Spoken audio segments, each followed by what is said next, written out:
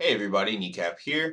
This is going to be a holy healing guide for Karzan. It is only going to be the bosses because having all the trash in there was just way too long. I may do something different to where I just do a single boss with the trash before it because some of the trash is hard, especially if you're learning. So we're just going to start right here at Opera. It's going to be a different event every week potentially. This week is like Westfall Story, so it's all kind of like a pun on other um, famous shows and whatnot. So as you start out here, you're going to want to spread out. First of all, there's a little bit of lag here at the start as I was starting to stream here, but it'll even out. So you're going to want to stay spread out from your group. As you can see, tank's taking quite a bit of damage right at the start. It's not too bad to heal through though. And now there's going to be these fire tornadoes everywhere. And I just kind of bubble right here. I didn't know what to expect. But you don't have to waste your bubble there. You can just run out of it. You're going to be moving a decent amount this fight. It's not too bad, but just run out of the fire tornadoes. You'll also see me standing near a wall. I did that because the tornadoes didn't seem to come over there ever. So, but I don't advise that. You're going to want to stand somewhere kind of in the middle of the room as much as you can. Okay, so down this part, here comes some more ads. This is just like constant, like new ads coming out here. And so now you're fighting like the Murlocs and whatnot. So this is the part where you need to be spread out for. So you don't want two people to get hit by that. So you kind of just spread out. It's not too bad as long as you're not getting hit by tornadoes. Then these little wave things come through. As you can see, they don't by any means one-shot you. I got hit by that one. I stand by this wall where it's kind of safe. And if you want to, you can use this strategy, and then you can avoid the wave coming this way. And if you want to, I mean, you'll see the waves come from basically the same spot every time. So as it says, wash away, dodge, attack. I tried to get out of the way for that one. Not sure if I got hit or not. It kind of looks like I did. But so you're just dodging waves, dodging fire tornadoes, spreading out, and healing through the damage. As long as your DPS isn't taking constant damage from other abilities, it's really not that bad. Overall, I found it easier than the Wicked fight because mostly because my group didn't wipe it all in this fight. So there's no like one shot mechanic, I guess you'd say. The tank does need to get out of a knockback stun type of thing from Tony, but other than that, nothing too big to worry about. You can see a lot of running around right there. And that's pretty much the whole fight. You're just healing. As you can see, I really didn't even use any cooldowns. That's how easy it was. Um, I didn't need to do anything really. If I would have stayed in the middle and I could have like standing right there where I am, I would choose that wall. So we'll move on to Maiden. Maiden's a really easy to explain fight. Basically, you're going to be fighting the Maiden, and she's going to be holy shocking. That needs to be interrupted, and then she will put this little debuff on you, as you just saw on me, and that's going to put holy ground or sacred ground down, and you'll see it grow behind me. So that's why I kind of dropped it over at the wall there, because she's going to be doing this quite often, and it's going to eventually kind of fill up the room. So you want to drop it pretty far away. So it's on me again. So I'm going to go during this phase. As you can see, there's not a ton of damage being taken. Basically, you just don't want to stand in that holy ground. It's going to put a debuff on you, and it ticks really hard. The longer you stand in it, the more stacks you get. And if you have probably like 3 stacks, you're probably going to die. So she's going to cast Mass Repentance. So that at this point, you want to get 1 stack of the debuff. But instead of doing that, I actually Blessing a Sacrifice the tank, which is the old strategy from old Kara. And then I didn't have to worry about taking any stacks of the debuff, and I was able to just heal up the rest of the group. So now I'm going to get another Sacred Ground thing on me. I didn't quite get that one far enough out, but that's okay. I let my tank know I was in voice chat with him. So let the tank know, hey, that's going to come a little bit closer than normal. And you just keep on healing up, and it's just the same thing, rinse and repeat. Hopefully you don't have to go through too many repentances to get it down, but you will see here, I believe one of our DPS gets 3 stacks of the debuff. That is, I actually think I might get one too many there. No, 3 stacks of the debuff, and they're going to go down. There's right there. There's nothing you can do about it really. 3 stacks is 600,000 a second, so you're trying to heal 600,000 a second while healing other people. Yes, if you just pop a cooldown and only heal them, you could probably keep them up, but you can't just only tunnel heal one person really. So I had to let him die. Everyone else kind of only got 1 stack, and we're just gonna keep going until this maiden's finally dead here. Luckily he died because we were about to drop a holy ground in there. Alright, so next we have Morose. You're gonna collect traps from around the raid in the room that he's in the room before, and you're gonna trap 3 of the 4 guards with them. Now each 3 of the 4 have a different ability they can do. You can see the axe spinning right there. Obviously don't stand in that. And I believe the warrior also makes the tank take more damage. Then of course there's a healer. There's a mage who drains mana, which you'll see is very important. And I'm honestly not even sure what the other one does. It's negligible. The big ones you have to worry about is the healer, the mana drain, and the one that makes your tank take a lot more damage. So you're going to have to decide your kill order on the mobs. Your tank will probably decide, or you can decide as a group. So he decides to pull the caster, and he actually interrupts it first. So as you can see, I'm doing pretty fine on mana right now. And a note on this fight is you'll have to be healing a lot because there's going to be growths, which is a bleed put on random members, and it's eventually probably going to end up stacking up even higher. So you just have to heal through that, and there is a coat check debuff to take off of the tank as well, so you're going to want to dispel that. So you can see I believe 4 of us have growths right now, so I'm having to heal everyone. If your group does this fast enough, you can just kind of flash a light spam the whole time. However, you can see that I'm completely out of mana now. That's because they did not interrupt the mana drain. So now I have to do the rest of this fight without mana, which is not fun whatsoever. Ice Block does not remove Guro. I don't think your bubble removes Guro. You just don't take the damage while you're in immunity, I believe. And then as soon as you're out, you take the damage again. I believe that's how it works. So now I'm trying to somehow maintain my mana. So we have our first person go down there because of having 2 growths on them. Boss is almost dead. All the ads are gone. And I'm just going to have to heal through it. This is a pretty good demonstration of what to do when you don't have someone interrupting that the mage that does the mana drain there. You see, you have to heal the tank. A good note is Bop also, it is physical damage, so Bop also allowed me to not take any damage from Guro, even though it doesn't remove it from me. And that helped me there for a while, kind of. I only had 3 people to heal then.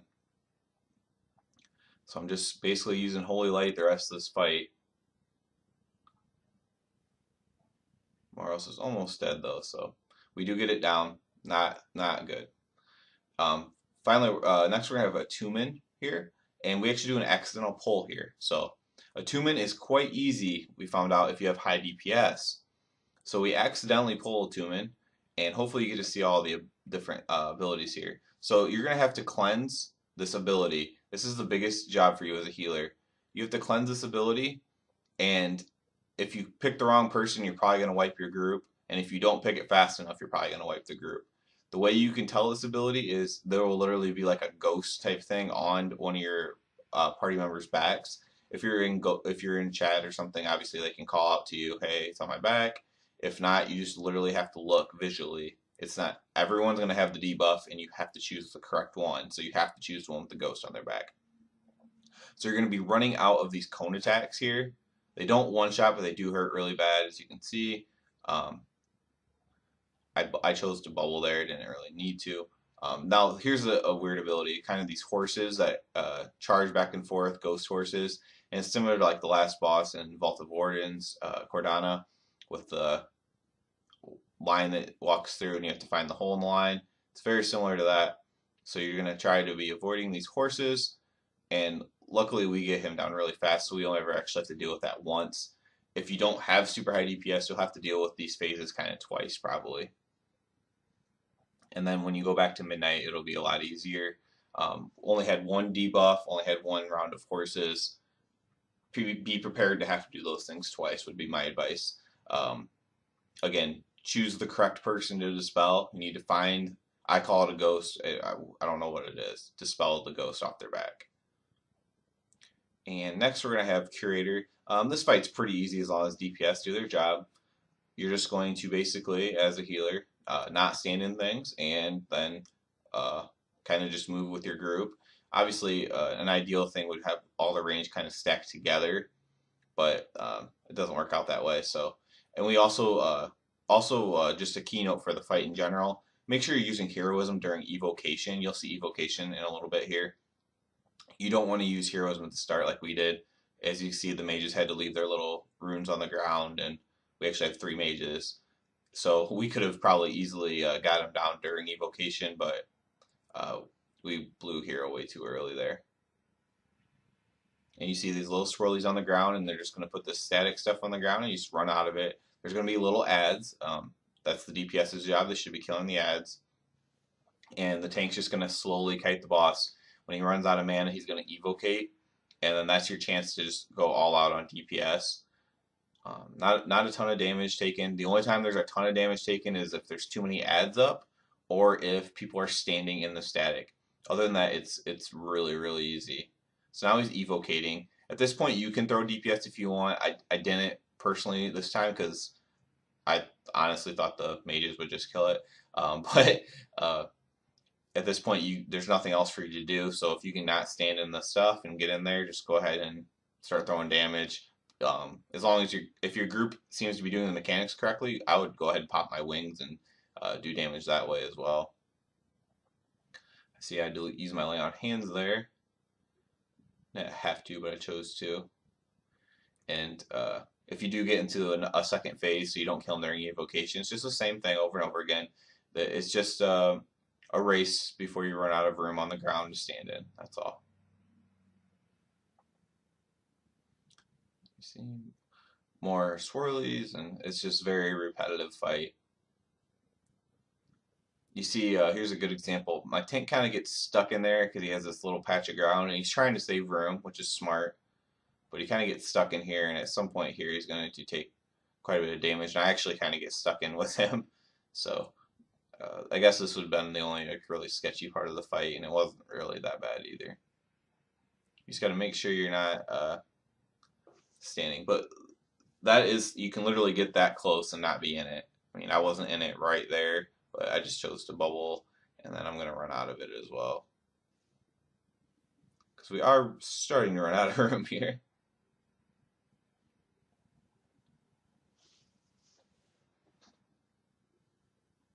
Pop my wings for this final bit. Get everybody up. Everyone was kind of being a little laissez-faire with the discharge on the ground there.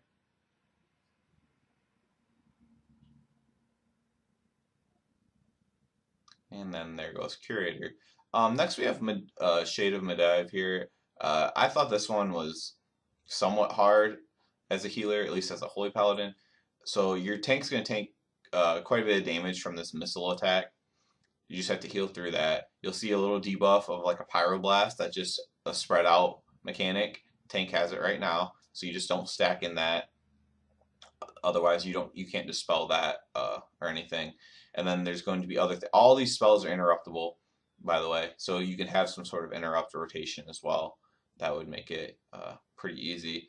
So you see, I'm just gonna stand away. Now here comes Ceaseless Winter. This is gonna be rough as a Holy Paladin. So basically, you have to keep moving the whole time, or else you take frost damage, and it ramps up pretty bad. So I went ahead and bubbled to start. Just I was kind of fearful that my group was going to take a lot of damage. So then I popped my Aura Mastery. I should have saved that in hindsight. I don't recommend popping your Aura Mastery right there. And as you can see, your bubble can basically last about half the Ceaseless Winter-ish. And other than that, as long as everyone's kind of moving, it's not too bad. There's just another Pyroblast there. And soon we're going to get Flame Wreath. There they are. So during Flame Wreath, I found this a little bit more difficult than what I thought. The people in the Flame Wreath are actually taking quite a bit of damage, even though they aren't moving. And that's the key. You don't want to try to move through the Flame Wreath. I imagine that will kill you. As you can see, they're taking quite a bit of damage right now. So maybe that's a good time to use Wings or Tears Deliverance or Holy Avenger. I didn't in this case. And honestly, if you can save all your cooldowns, I would, because the next part's actually harder. And here comes 3 adds. This is going to be a lot of group damage. I popped my Wings a little too early. I should have waited till everyone was a little bit more hurt. But these things are just going to be doing this arcane damage to basically everyone in the room. And there's 3 of them, so it does get easier as each one goes down. As you can see, I'm keeping everyone up pretty easy. That's because I have my Wings popped. Other than that, it would have been a lot more difficult. I still had to use quite a bit of mana to keep everybody up. After the second one goes down, only one of them's not that bad to heal through. It's really only the 3 that are really, really bad to heal through. One's not too bad. Then the last part is just easy. It's just like the first part again. So you're just going to have the Pyroblast debuff, and you can interrupt the spells. And then that's about it for the Shade of Medivh.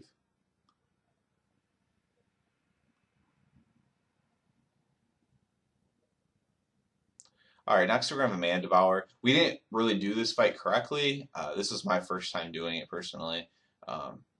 So you're basically just going to be fighting this big mana worm.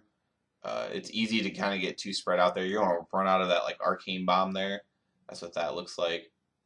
It's easy to get too spread out because you're so small and you're in this big room. But try to stay somewhat close to your range DPS. As you can see, there's a little vortex thing there that's important for later on. Don't stand in the arcane bomb again. And pretty soon he's going to like shoot these orbs out. And it's just like the Man Devours that you fight in there. And so if you collect these orbs right there, and I tried to get more. I wasn't very good at this. I didn't really know what I was doing. I tried to get more, I missed. Then you can like deposit them off into that shadow stuff on the ground there. That's generally how the mechanic works. I can't say that I'm doing it perfectly or doing it correctly. We didn't do a very good job at it, but it was healable anyways. It was getting to the point at the end where I couldn't heal through it anymore, but it wasn't too awful bad. And every time there's going to be more and more of these balls coming in. As you can see, I'm struggling somewhat to get them. You could probably try some sort of like kiting strategy to get the balls to all kind of jumble together maybe. That's up to you. You don't need to get every ball, you just need to get some of them.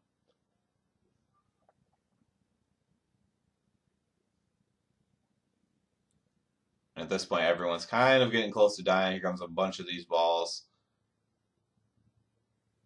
But luckily the boss was almost dead, so we just powered him down. I go in to try to drop off the ball in the vortex there. And again, it wasn't perfect, but it was done. I decided to put this chest event in just because it is kind of like a mini boss, I guess, even though no loot drops from it. Basically, it's not like old chess at all. You're going to kill one chess piece, and then the king's defenses are going to go down, and you can fight the king. Basically, you're just not standing in those glowing squares right there. Other than that, there's really no damage, so you can pretty much just DPS this fight too. There's really no point to healing because everything just one-shots you if you get hit by it. And you will see me get hit by one thing. I was unsure if I was standing in something or not. Some of the squares are a little rough. If you want to be super safe or you don't have your graphics up, my graphics are up, so I don't have an excuse. But if you don't play with your graphics up very high, stand on normal elevation, I guess you would say. So like don't stand on one of the broken squares or where it dips down, because it can be slightly harder to see. As you can see, there is a little bit of damage. That wolf jumped on me, and that did some damage to me. So you can see right there, like that white square, you could only see part of the lava color or whatever in there. So that was a little bit rough. And just some of it is a little bit harder to see right there. So that square did not look lit up to me, but it actually was. And I have the brightness turned up, but I could tell a little bit that it was lit up. And I tried to get out of it right before it blew me up, but That's kind of what I was saying. Just kind of stay on the normal elevation, and you won't have to worry about it. But a good thing is you can just run back at this point. It's not a big deal. Again, this isn't even a real boss, so I'm just gonna release Spirit and run back. This will be basically the only time in this video we will actually get to see some of the trash run. Um, this room is where you do the Mana Devour quest, and then you go upstairs and retrieve flying books. There's also a portal to the entrance of Karazhan on the upstairs of that room I was just in. Everything's kind of swirled and whirled and twirled in here. Upside down torches. And you can just run back to the boss. I just wanted to make sure this was in here too, just so everyone knew that you could run back to the boss if you need to. If you die, just make sure at least one person's alive, I'd imagine, and the encounter will continue.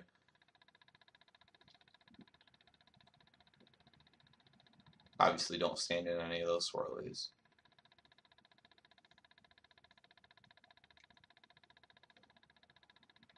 A bit of a trek, but not too bad. And by the time I come back, King's almost dead. You would think he would have been dead by now, but no. But the DPS aren't doing the kill the ad, then fight the boss thing. Some of them are just kind of fighting the boss, which I thought was kind of funny. But it really doesn't matter. It's easy. There's no loot or anything, so.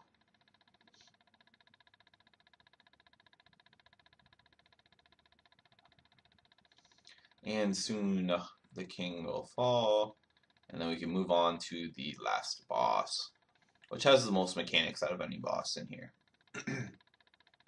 So, this boss, a lot of mechanics, but not really too bad. I pretty much didn't have to use hardly any mana. So you're going to want to stay somewhat spread out here, and he's going to never stand in front of him, and if he turns at you, you're going to want to not aim that towards the group right there. You just saw him shoot that out. As you can see, a little arrow popped up over that no mage's head that's running on the outside. That's going to be a fell beam, and you just do exactly what he does. He kited it on the outside of the room there. Those orbs coming off is a debuff that you can dispel. Shadow something or other.